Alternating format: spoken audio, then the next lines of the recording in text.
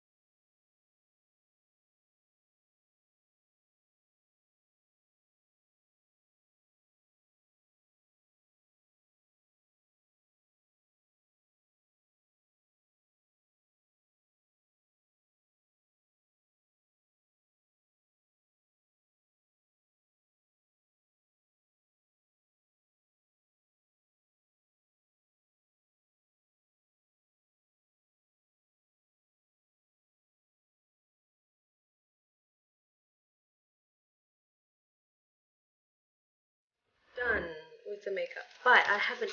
Oh my god, oh my god, oh my god, oh my god, oh my god. Yes, the finishing powder. I have like 20 seconds. 20 seconds. Finishing powder. God.